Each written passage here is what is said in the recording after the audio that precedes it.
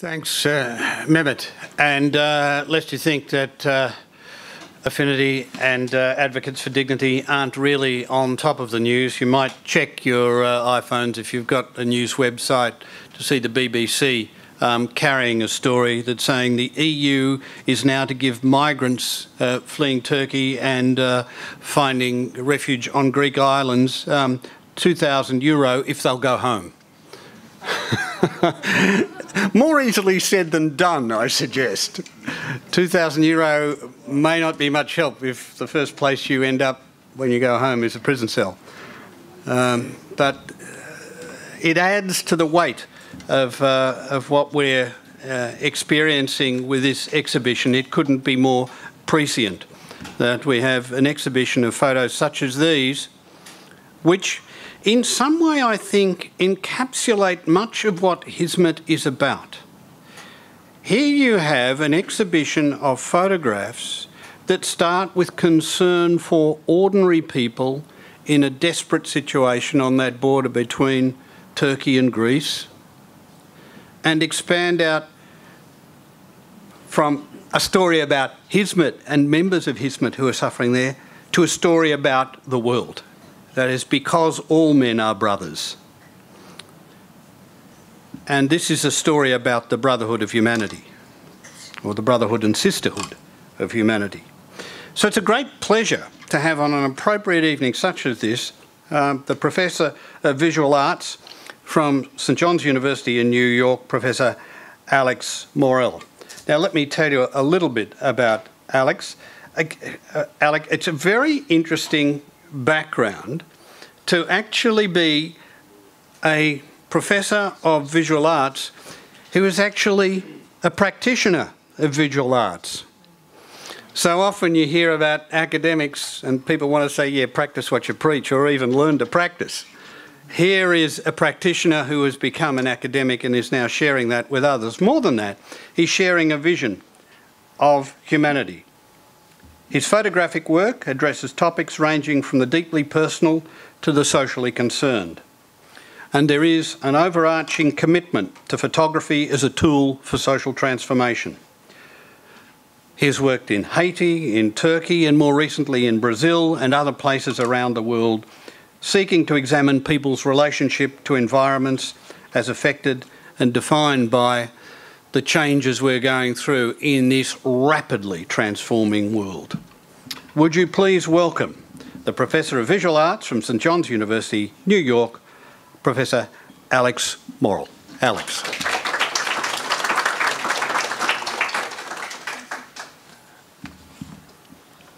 Thank you very much for the invitation. Let me first thank the Affinity Foundation, Advocates for Dignity, and all of you here for sharing this night with me, for the invitation. It's a great honor, very humbling for me to be here with you and be able to share with you my work. Basically, that's what the work is for.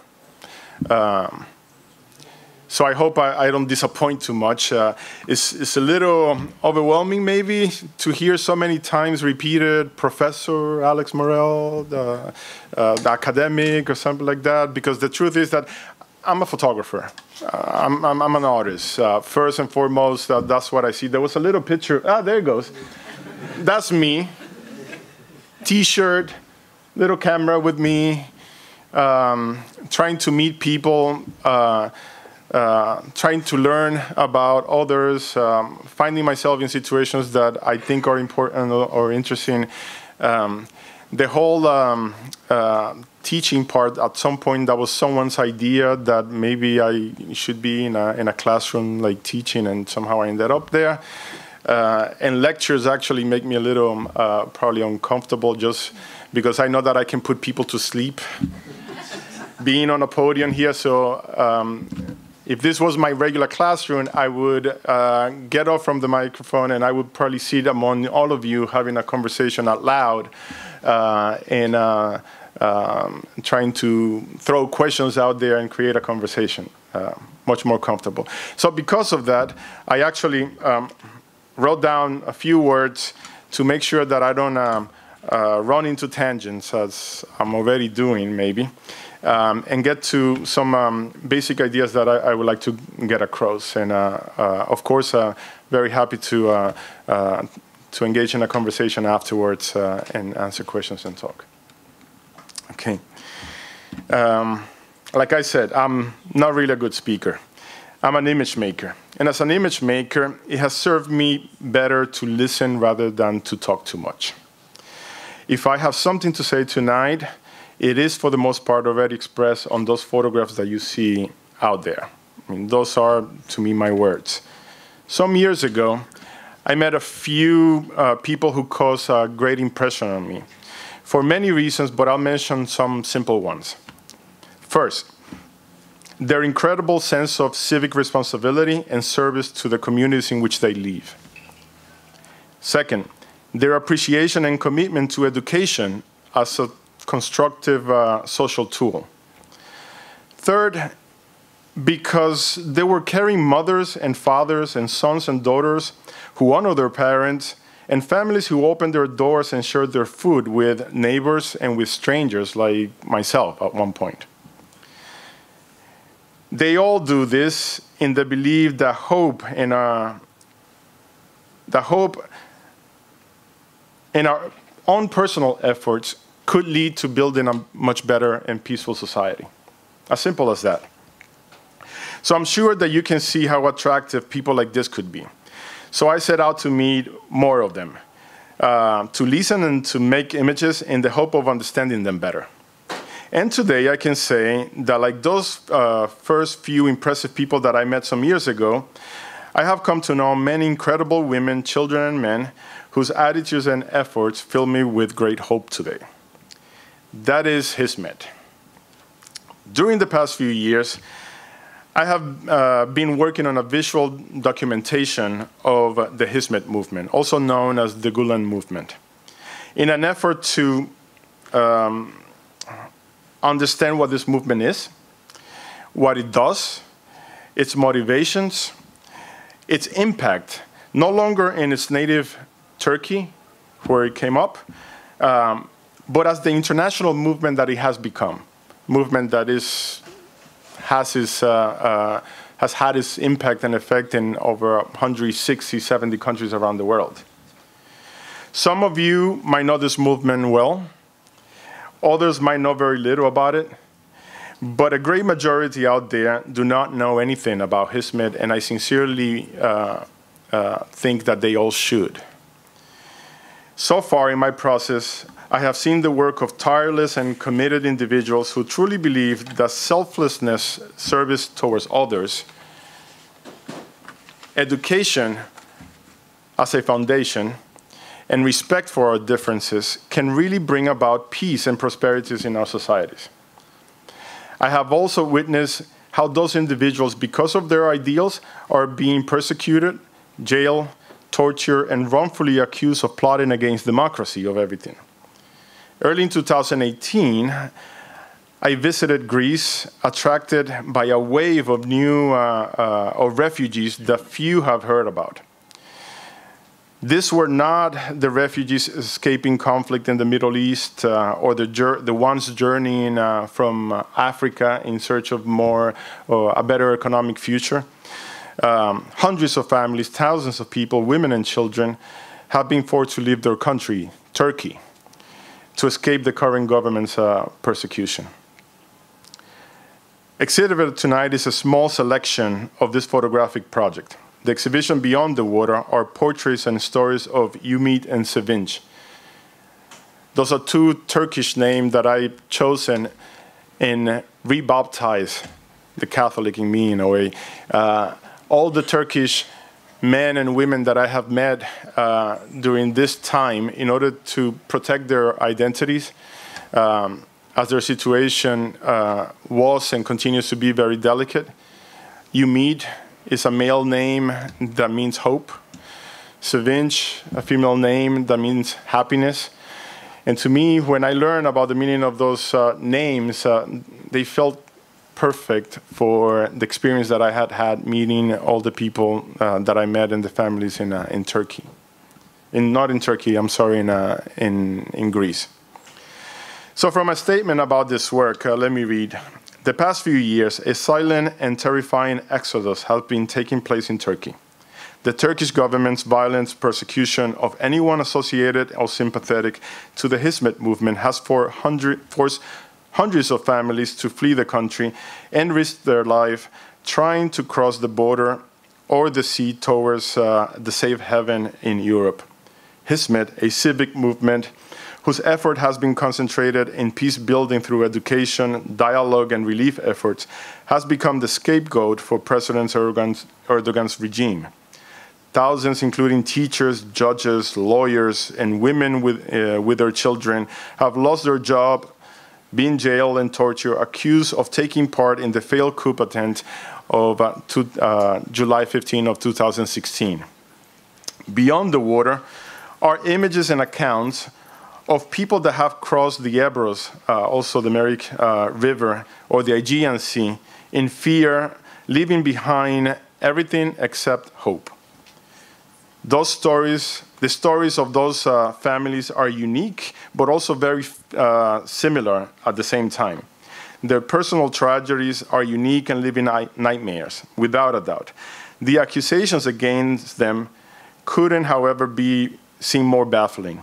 Among some of the most common reasons to be blacklisted and persecuted are teaching or studying at a school inspired by Hizmet,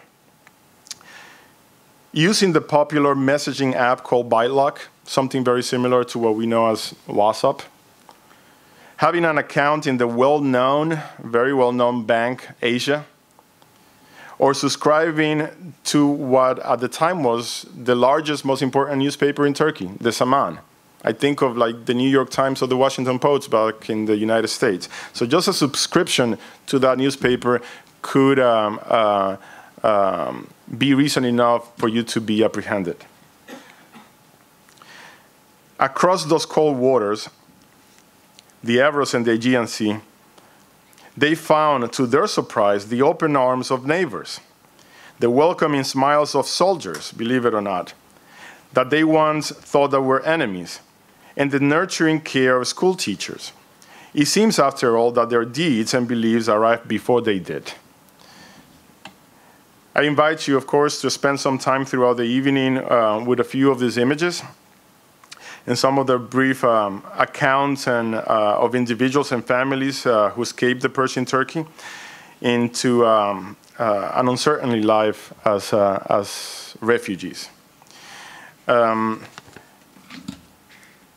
I know that maybe we'll talk about that, but if I may, I can tell you a little bit about a particular story that is very close to my heart. It was the very first family that I met on the very first day that I got to Greece.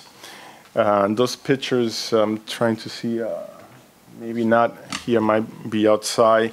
There's a photograph out there of a man holding a newborn baby with a mother right next to them. That picture was taken at a hospital. This family, I'll call them Umid and Sevinch. Yes, that image. There's Umid, Sevinch, the mother, and a new baby born. They left Turkey because of the threats that they were receiving and the possibility of being jailed. He lost his job. He was a manager at a manufacturing company that made parts for agricultural instruments, maybe some 150 employees there. She was a teacher. And they sold everything that they had. As fast as they could. I mean, you know, even selling your properties and your things to amass as much assets as possible became very problematic and difficult because nobody wanted to like be associated. But she was 7 months pregnant when they decided to leave. Plus, they had 2 young children, Edip and Neset. Edip was only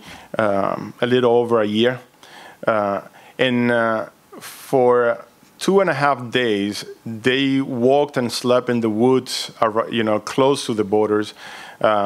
They were smuggled across by smugglers that charged them close to 10,000, equivalent to close to 10,000 US dollars, probably most of everything that they had available. And soon after they made it to the Greek side, they headed to the hospital immediately. She was going into labor. Not knowing the language, as Mehmet was talking about before, the experience of many people, not knowing the language, not knowing how to communicate and seek help, they got to the hospital trying to seek help for Sevinch. And if it wasn't for a Greek lady that just happened to be there that day. She was maybe going to see someone else or for her own checkup or something like that. And she knew Turkish. She was able to communicate with them, and she told them, it's like, do you need help? What's going on? And they explained to her. And she stayed with them, and she helped them manage the whole system and get to the doctor. Sevinch gave birth that day. The name of that lady is Irene. She stayed with them that day. She came back the next day to see them. She came back the day after. And ever since, she stayed with them, and she became like the godmother for the family. They named the baby after her, in honor of her. So the name of the baby is Betul Irine, a name that coincidentally also, very appropriately, means peace. So this whole story became very, to me, very,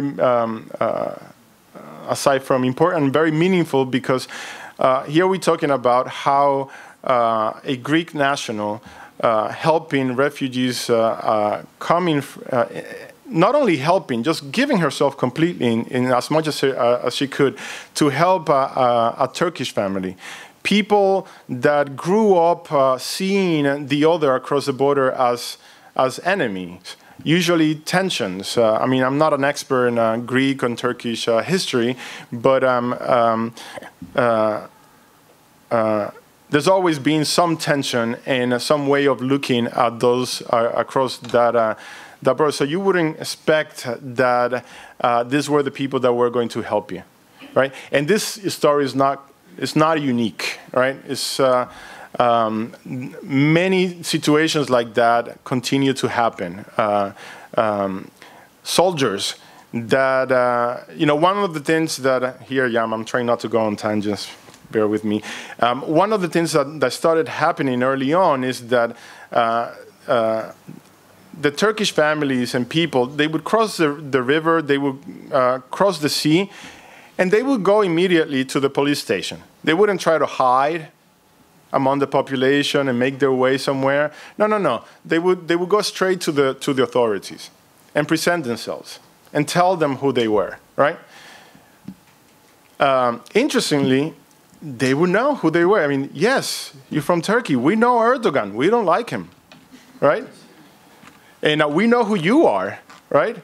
So, okay, so, there were families that spent a few weeks, maybe at the beginning, in the camps. But the authorities would realize right away, well, this group is very different from the other ones. The way that they're behaving, the way that they keeping, so organized in this corner and things like that, they actually, affecting how the other ones are also behaving within that group and stuff. So soon enough, they were allowed to continue on. So they would, all the refugees afterwards started arriving and maybe spend a day or two. Paperwork, and then yes, you can move on and go into some of the cities and establish yourself a little bit better. It was very impressive to notice, to realize that this kind of relationships between both Turks and Greeks were taking place. I don't know if I have time for something else, or should we continue on? Yeah. Okay, so I would like to, I have a letter that I received from one person. I'll call him Umit also, Umit K. Person that I met in Greece. He wrote a letter to the to the Greek authorities as part of his plea for asylum, official asylum and recognition while he was there. He had been there over a year when I met him, and his situation was still not formalized as a formal refugee yet. In the meantime, he was very far from his family, his son. So he sent me this letter, and I cannot think any other reason why except that, to share it with whoever I can, whenever I can. So I thought that maybe it was appropriate for me to, read some of it to you. So it goes. Sir, Madam, I am Umit K, and a citizen of the Republic of Turkey. I am an elementary teacher and the husband of Sevinç K, who is living as a conventional refugee in Canada. I am the father of Berin K, who has had to live away from me, her father, for a year and has been recently living also as a refugee, as a conventional refugee in Canada. For 3 years, I have been living in the most dreadful conditions I could never desire and imagine. I was detained for 3 times for being a member of the Gulen movement. I was once jailed, I was exposed to violence and pressure, and I was threatened and tortured in both detention and prison. With my lawyer's objection and a court decision, I was released. However, my life after prison was never the same as before.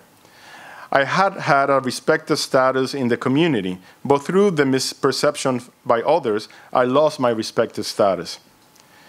I was fired from my work. Finally, I had to flee my own country, with the hope of beginning a new life and to reunite with my family. I arrived in Rhodes, a Greek island, on the 22nd of August of 2016, with 2 friends in a boat. When we arrived in the island, I called my wife. I wanted to let her know that we would live on good times, on good days again. However, the victimization did not leave me. I went on to the police station. I told them that I had to leave Turkey in a boat as I had a ban on international travel, and arrived in Greece without permission. I told them that my wife and daughter were waiting for me in the US, and I had a valid visa. When they checked my passport, they found that it was declared lost or stolen in the Interpol system by the Turkish government. And they told me that I was not allowed to travel with it. I had to apply for asylum, not to let them return me to Turkey. I was detained for 111 days, along with drug dealers, murderers, rapists, thieves, and all types of basic criminals for smuggling into a country and leaving and having an invalid passport in such a way that a political asylum seeker should never deserve. After the police threatened us with lawfully keeping us in jail for 18 months, and upon the psychological problems that we suffer, my friend Halil, who's now in Canada, tried to commit suicide 2 times. In order to convince him out of suicide and to obtain our freedom, we decided to go on hunger strike. On the 6th day of hunger strike, the chief of police came to promise that we would be released if we ceased the strike. We were released after 2 weeks on December 12 of 2016. During those painful and poisonous 111 days, we called them 111 years, for which I still weep on remembering, I suffer abominable pains. However, beyond all sufferings and all the pains I experience, a voice I heard on the phone that will echo on my ears forever hurt me so much that left me wounded. That voice said, "Dad, can we be a family again?" On those most painful days, I was shocked by such words from my daughter. In fact, my daughter was expressing her own pain. The phone just slid from my hands. I just collapsed like a building in a severe earthquake. For about 500 days, I have been away from my daughter, my daylight, and my wife I greatly miss. And all those I love. 500 days and nights filled with agony and fear. Tears, I'm sorry. The destiny crucifying Jesus crucified me in Greece. I cannot be saved. Days do not flow as rivers. Each day I am stabbed anew on my chest. My family was made to live. This family was made to live together, not to be separated. I must tell you something secret. I never had a girlfriend, and I never asked anyone to be one. I had to love just one woman, and I had to be hers, with my flesh, blood, soul, dreams, and my past, namely as a whole, and I had to belong to her. One day, I met a girl as clever as Athena and as innocent as Maria, and we got married. When I held my wife's hand, we promised each other that those hands would never separate until death put us apart. However, they got separated. For 500 days, those hands cannot meet. I am very lonely. Loneliness sounds like death to me. I am really depressed. My wife and my daughter also get depressed each day. Last week, my daughter had a breakdown and told her mother that she wanted to stab herself with a bread knife. My wife cannot shoulder the burden. When I think about what we are going through, I cannot breathe and my heart misses a beat. I know that it is not the ocean that separates us, but procedures and laws.